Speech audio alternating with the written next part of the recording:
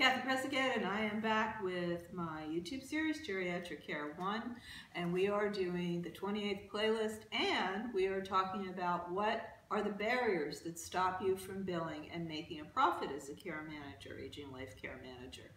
And we are now covering how you change that mindset that you have to change your barriers. And I just covered value proposition, and now I'm going to cover mission. We're changing the way you think. So I want you to take your business plan, if you've written one. If not, please write it. And your mission is right in that business plan.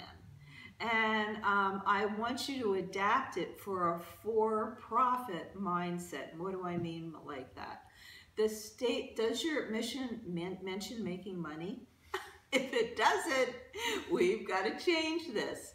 And you go, oh my God, I can't put that in there. You can do that, because I want you to change the way you think about it. Your mission is to make money, to keep on delivering those great services. So you have to be 100% clear that you are serving, and we talked about in the last episode, high-end clients, top 10%, entitled clients who have money.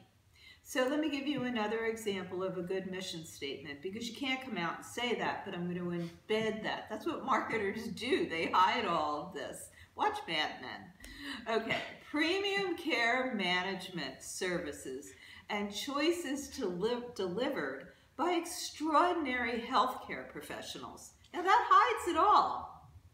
That's what I'm talking about. But you really worked hard to get that 10% in there. Now, a market sizing is not only changing your mission, but what I want you to move on to is do market sizing and find out, do you have those 10% in your market? And you should be doing this.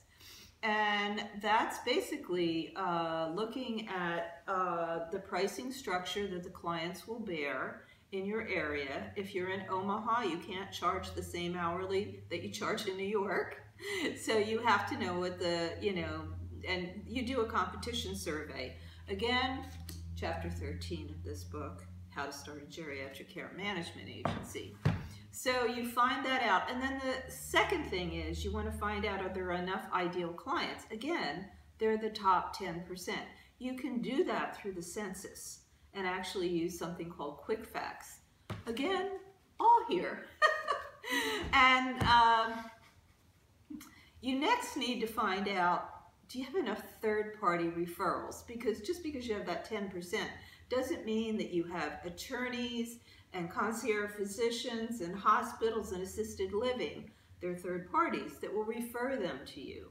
So you have to find out, do you have a big concentration of these third-party referrals that know top 10%?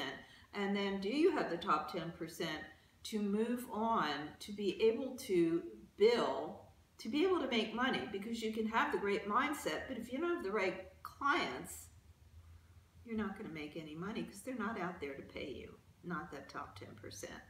So we will see you next time. Go to my website, cathycress.com, watch the rest of the 27 playlists that I have here, and go to my Facebook. I have Cathy Cress MSW as my Facebook fan page.